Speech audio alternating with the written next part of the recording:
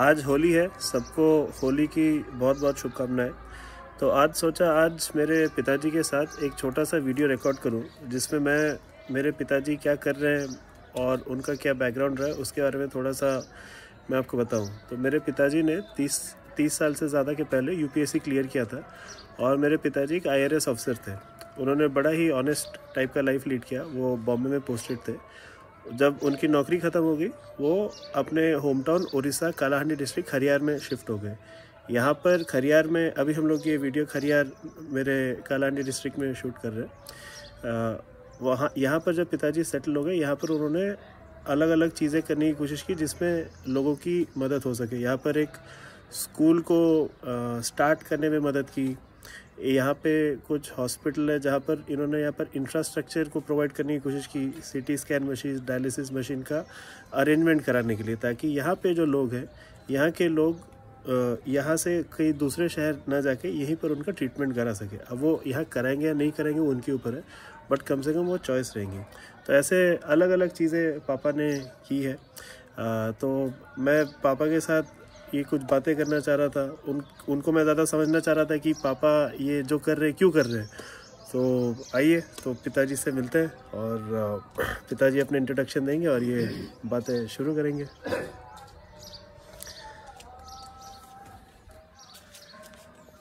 हाय, नमस्ते। मेरा इंट्रोडक्शन, मैं श्रीकांत चैटर्जी। मेरे बाबूजी का नाम था डॉक्टर एसपी चैटर्जी। वो यही खरियार में डॉक्टर हुआ करते थे। मैं स्कूल में यहीं पे पढ़ा, प्राइमरी स्कूल, हाई स्कूल। उसके बाद गया कटक में रेवेंशा कॉलेज में पढ़ाई की। हम लोग का जो घर है, गांव, होम टाउन, उसका नाम है खरियार। अनडिवाइडेड कालाहांडी हुआ करता था। उसका जो ज़्यादा ड्राउट प्रोन एरिया है, नवापड़ा डिस्ट्रिक्ट, वो उससे बाइफर्केट होके एक सेपरेट डिस्ट्रिक्ट हो गया है। सो I belong now to the undivided Kalahandi district, but more specifically to नवापड़ा district. और किसी कारण ये जगह बैकवर्ड माना जाता है। रिटायरमेंट के बाद हम आके अपने होम टाउन में ही सेटल कर गए हैं। That is in short what I am. I am married, obviously. धर्मपत्नी हैं, 2 बच्चे हैं, और सन, you see, young man, and daughter is Elda. She is a doctor now in Bombay. Thank you. तो पिताजी फिर मुझे आपसे ये सवाल था कि आप फिर खरियार में ही क्यों सेटल हुए। आपके पास तो जॉब के पास बहुत सारे ऑफर थे, आप खरियार में ही क्यों आए और यहाँ पे जो कर रहे हैं क्यों कर रहे हैं? देखो बेटा,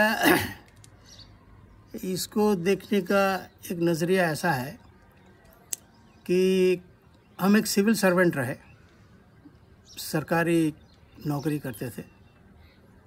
हमारा ये मानना है कि जो सिविल सर्वेंट्स रहते हैं और जो जुडिशियल अथॉरिटीज़ रहते हैं, रिटायरमेंट के बाद किसी तरह का कोई पोस्ट, कोई एक्सटेंशन सरकारी उनको नहीं मिलना चाहिए या वो कबूल नहीं करना चाहिए। हम लोग का जो सिस्टम में जो डिस्टॉर्शंस हम लोग देखते हैं, one of the primary reasons is that the bureaucrats and the judicial authorities tend to extend their career in their organization or department by hook or by crook.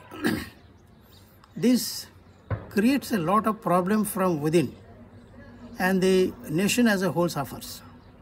I never tried for any job after retirement in or outside the government. So I am back here in my hometown. रही बात खरियार क्यों? Here again, I am of the opinion कि हम लोग बोलते हैं या लिखते हैं कि जो है हिंदुस्तान गांव में रहता है, जो लोग बाहर हैं गांव वापस जाना चाहिए, तो कथनी और करनी में फ़र्क नहीं होना चाहिए। Since I say that, since I right about it, हमको ये करके भी दिखाना चाहिए। सो I have come back. Part A of the story. Part B of the story is कि mine is a typical story of a single salary bureaucrat. Your mother was a housewife, a great lady, has been my life partner throughout, and has sort of had to bear with a person like me all her life. So that being what it is. So single salary bureaucrat आप इससे अधिक नहीं कर पाओगे। खरियार में भी अभी जो हम घर बना रहे हैं तो अभी भी आधा अधूरा है, हो जाएगा, ये ठीक ही है। बड़ा शहर में तो घर शायद मुमकिन नहीं था, लिहाजा एक अपना तो गांव घर है, वहाँ हम वापस चले आए। ऐसे I have been in regular touch with Khariar, have always been. This is permanently settling down in my home town and I am very happy about it and I am very proud about it. Thank you. आप शायद यहाँ पर खेती बाड़ी भी कर रहे हैं? हाँ, हम लोग पुश्तैनी किसान हैं, हम लोग का ज़मीन है। एक तो है कि जहाँ पे हम लोग का अनाज आता है, हम लोग के लिए जो धान जहाँ से चावल बनता है, वो खेती है हम लोग का, अपना ही है, बाप दादाओं का है।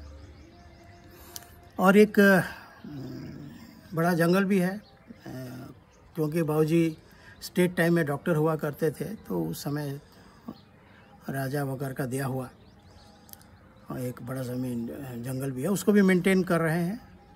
और ये जो हम लोग का ज़मीन है खरियार के पास, वहाँ पे एसेंशियली जो मेन हम लोग का क्रॉप है वो पैडी होता है। यहाँ पे अधिकतर पैडी होता है, तो पैडी वहाँ पे होता है। और पैडी के बाद हम लोग वहाँ पे दाल, मूंग ऐसे कोशिश करते हैं उगाने का, वो भी है।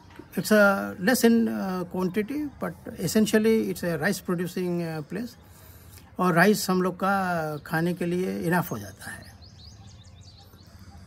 तो ये तो रही बात ये सब के बारे में, बट अभी आप बताइए कि यहाँ पर आपका मकसद क्या है और आप आगे क्या देख रहे हैं और उसके बारे में आप क्या कर रहे हैं? ऐसा है कि ये खरियार जो हम लोग का घर है, it is part of KBK, Kalahandi, Balangir, Koraput, undivided जो डिस्ट्रिक्ट था। ये सारा हिंदुस्तान में मशहूर है, ये पॉवर्टी स्ट्रिकन प्लेसेस हैं। कम से कम परसेप्शन तो वही है। तो ये अगर बैकवर्ड है इन ए डेमोक्रेटिक कंट्री, इतने सालों के बाद ये हाल क्यों है? तो यहाँ पे कुछ क्या हम लोग इंटरवीन कर सकते हैं? Can I do something? I had been a government servant for so long. क्या मैं कुछ यहाँ पे इंटरवीन कर सकता हूँ? कोशिश यही किए हैं। यहाँ पे जैसे कि एक केंद्रीय विद्यालय बना है, उसमें एक कोशिश हमारी रही थी। हमारे दो परम मित्र रंगलाल जामुड़ा IAS ओडिशा काडर और Subhash Khuntia IAS Karnataka cadre, both at the material time in important positions, decision making position में थे। जैसे जामुड़ा साहब केंद्रीय विद्यालय संगठन के कमिश्नर हुआ करते थे और खुंटिया साहब जॉइंट सेक्रेटरी मास एजुकेशन हुआ करते थे। उनके सौजन्य से ये स्कूल यहाँ पे हो पाया है। उसका लैंड कुछ इश्यू थे, वो भी सेटल हो गए। अभी तो नया बिल्डिंग का सैंक्शन भी आ गया है। तो ये एक इंटरवेंशन था। हमारा ये मानना है कि अगर कहीं पे गरीबी हो, उसका जो बुनियादी कारण है, बेसिक रीज़न है, वो है lack of proper education. Education is the key, और उसका अगर कमी होगी तो वहाँ पे पॉवर्टी होना जाहिर है। It's flip side is health care. If lack of education is the reason for poverty, lack of proper health care facility is the effect of it, cause and effect है। यहाँ पे आप देखो कि बीमारी तो हो ही सकता है, बीमारी हो ही रहा है, तो यहाँ पे अधिकतर लोग वॉल्टियर, जिसको पुराना नाम है उसी नाम से यहाँ पे जाना जाता है, वो विशाखापट्टनम जाते हैं। अभी हम जैसे बात कर रहे हैं आपसे, इस वक्त कम से कम 15 लोग तो जाते ही होंगे पेशेंट ट्रीटमेंट के लिए विशाखापट्टनम, 10 जाते होंगे भुवनेश्वर, और इमरजेंसी के लिए कम से कम 5 तो जाते ही होंगे रायपुर।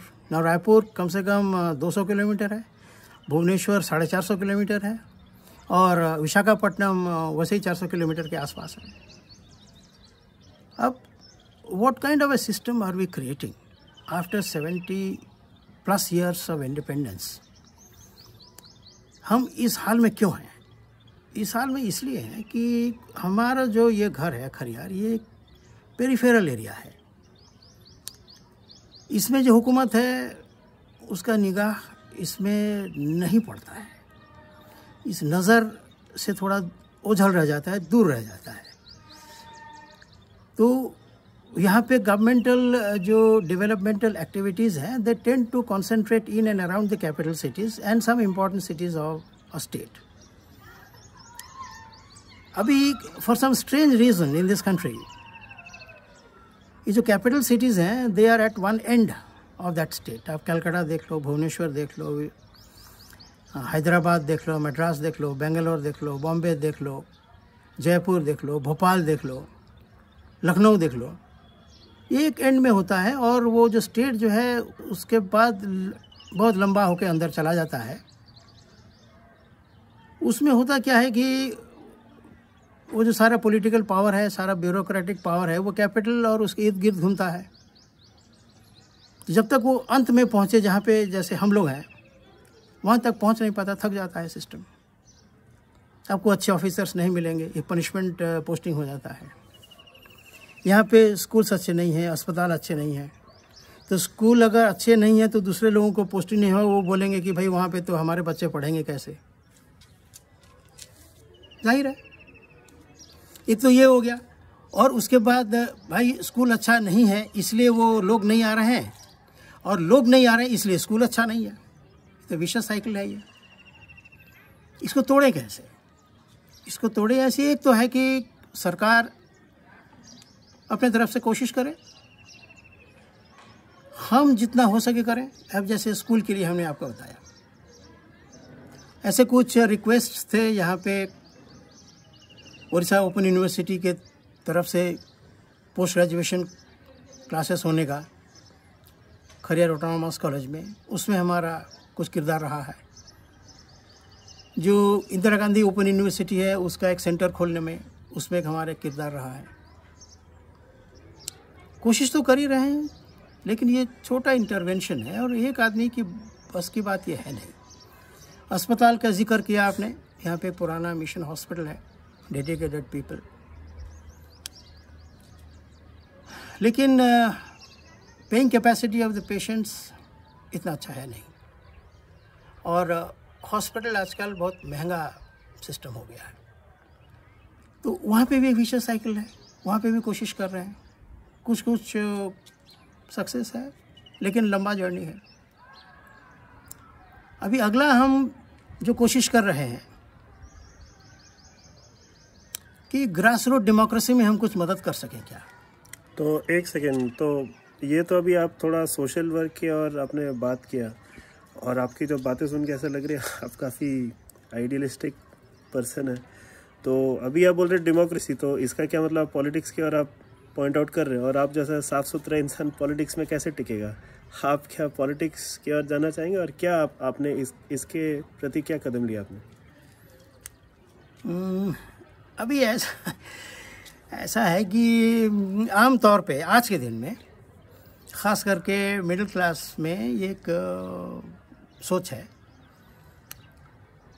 जो सच्चाई से परे नहीं है, लेकिन है।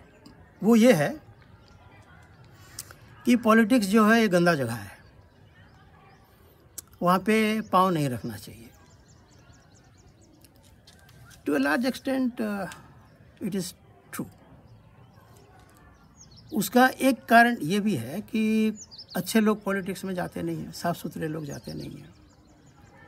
अगर अच्छे लोग, साफ़ सुथरे लोग वहाँ जाएंगे नहीं तो खाली रहेगा नहीं।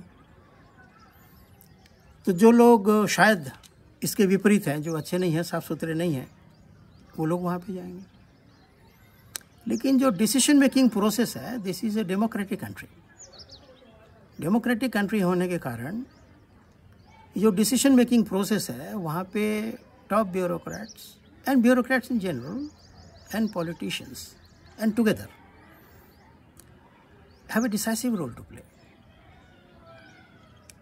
अभी इसको करें कैसे, क्या करें? ऐसा है कि ग्राउंड लेवल में इधर काफ़ी सालों से एक ऐसा ट्रेडिशन हो गया है, यहाँ हर एक जगह में, यहाँ पे भी है, वी आर ऑल्सो सफरर्स, कि जो वोटर्स हैं उनको कैसे अपने तरफ खींचा जाए।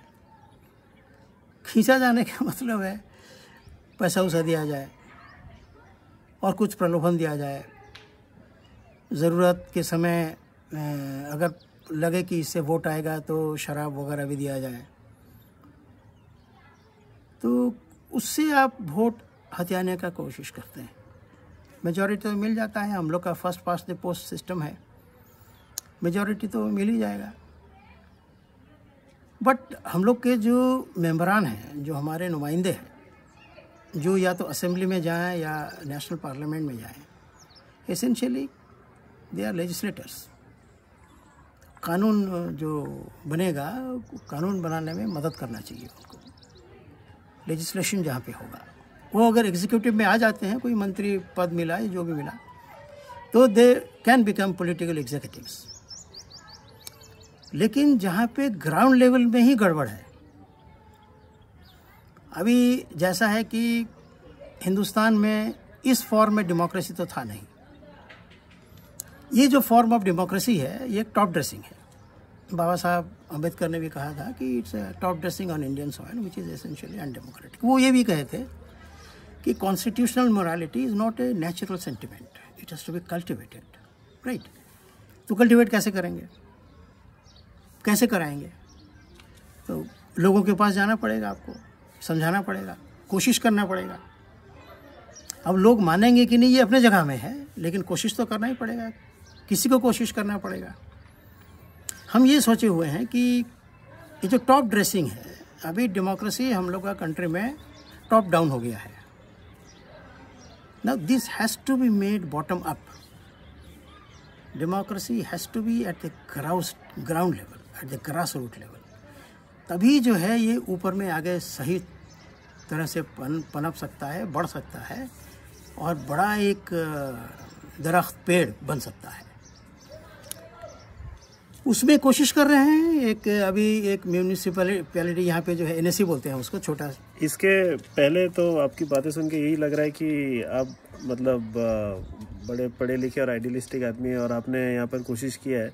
बट ये तो बातें तो अच्छी लगी, बट अभी आप बताइए, क्या आपने एक्चुअली कोई इलेक्शन में आप लड़े हैं, फिर हारे जीते, क्या हुआ और क्या सीखे? ये तो बातें तो अच्छी लग रही है, बट आगे फिर आप क्या करेंगे और तब क्या हुआ, ये भी ज़रा बताइए। ऐसा है कि एक दौर ऐसा भी आया था जब मैं स्टूडेंट था। I studied in रेवेंशा college, a great institution. तो 1866 का 68 का बना हुआ institution, it's as old age that. तो वहाँ पे स्टूडेंट्स जो यूनियन है उसके इलेक्शंस होते थे। तो इतना महान इंस्टीट्यूशन, जब इलेक्शन के समय आता था तो वहाँ पे एक पागलपन सवार होता था। तो all political parties used to come interfere और वो माहौल पूरा बिगड़ जाता था। तो जब हम पोस्ट ग्रेजुएशन में थे तो हमने डिसाइड किया कि इसको थोड़ा रिवर्स करना चाहिए। तो निकले हम, सब क्लास में गए, सबको बोले कि देखो इसको बंद करना पड़ेगा। हम कोई पार्टी को बिलोंग नहीं करते थे, जबकि हर एक पार्टी से कैंडिडेट्स आते थे। कि DSO प्रेजेंट्स, SFI प्रेजेंट्स, जो भी है छात्र जनता ये सब प्रेजेंट करते थे। तो हम एक न्यूट्रल कैंडिडेट कोशिश किए एंड पहला कोशिश तो हमारी रही, हम सेक्रेटरी के लिए रन किए और हार गए। फिर प्रेसिडेंट के लिए अगले साल में कोशिश किए और I one by record vote. तो वो जो हमारा तजुर्बा है ये दिखाता है कि जो इलेक्शन के समय में जो नॉइज़ दिखता तो है ही, उससे क्योंकि विकल्प लोगों को नहीं दिखता है तो उसमें से किसी को चूज़ करना पड़ता है उन लोगों को। परहैप्स हमको ये लगता है कि there is a silent majority and a suffering majority. उनका वॉइस नहीं रहता है, उनके पास कैसे पहुँचे। अभी रिसेंटली लास्ट ईयर एक इलेक्शन हुआ NSE के लिए। NSE मतलब नेशनल नोटिफाइड एरिया, जो छोटा शहर में होता है, notified area council, panchayat, municipality, बीच में एक NSE होता है छोटे शहर के लिए। तो वहाँ का जो चेयरमैन पोस्ट था वो डायरेक्ट किया गया और हमारा जो NSE खरियार है वो नॉन रिजर्व कैटेगरी में आया। तो I was eligible for it. तो हम और हमारे कुछ मित्र हम लोग निकले, हर एक घर गए। साधन कुछ है नहीं, साधन का मतलब है पैसा वैसा तो कुछ है नहीं।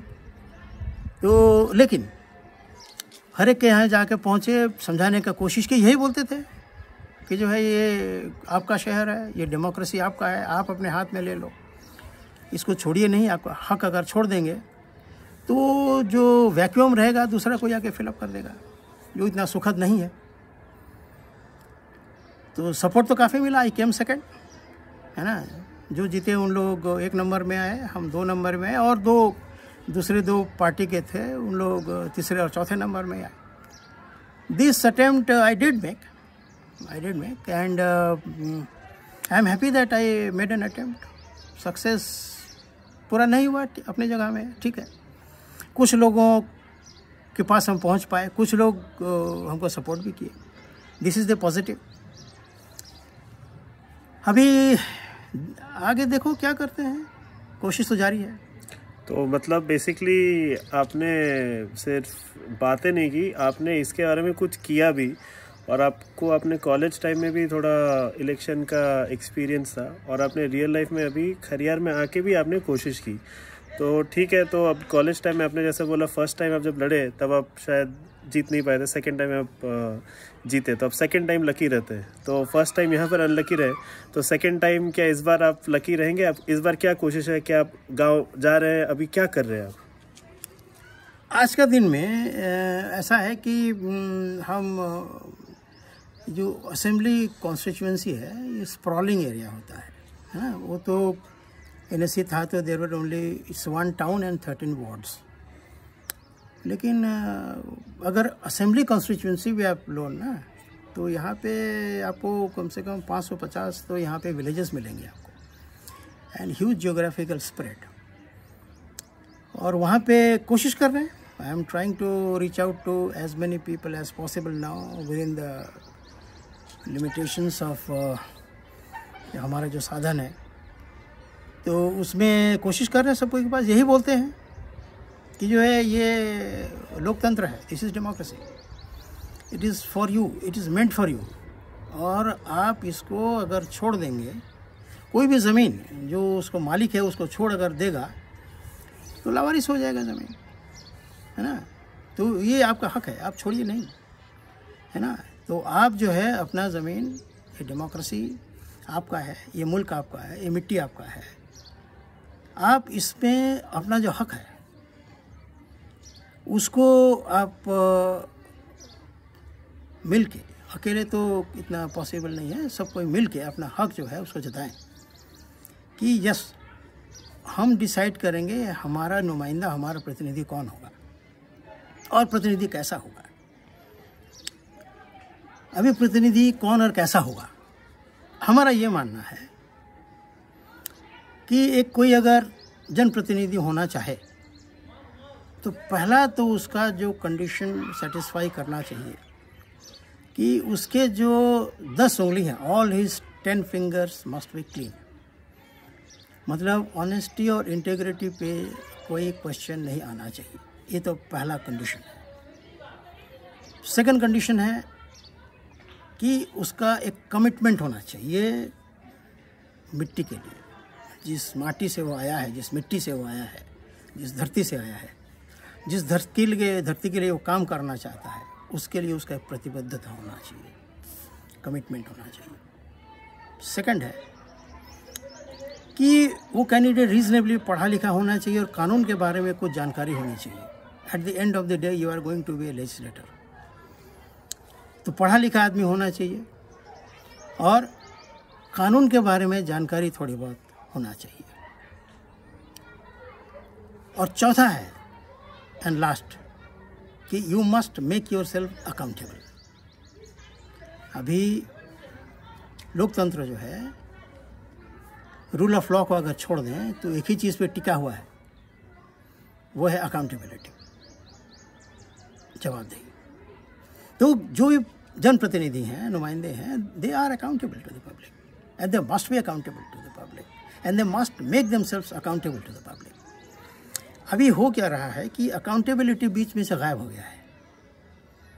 अभी नीचे के जब तबके हम लोग देखते हैं तो वहाँ पे जिस तरह से वोट का खरीद फरोख्त होता है, जैसे हमने अभी कहा आपको कि जिस तरह से वोट्स लिए जाते हैं, तो जो पैसा दे के वोट लिया वो अकाउंटेबल तो होगा नहीं, और जो पैसा ले के वोट दिया वो भी अकाउंटेबल होगा नहीं।